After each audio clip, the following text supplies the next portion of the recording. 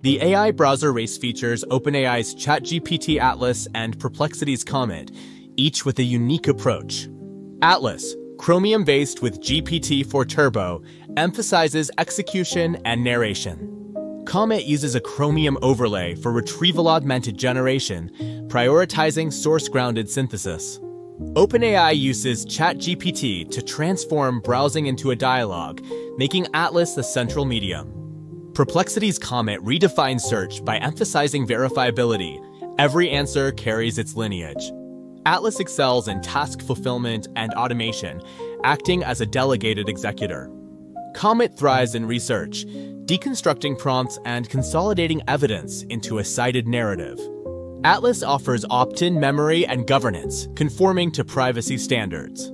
Comet operates with restraint, featuring session-bound data deleted after completion, ensuring transparency.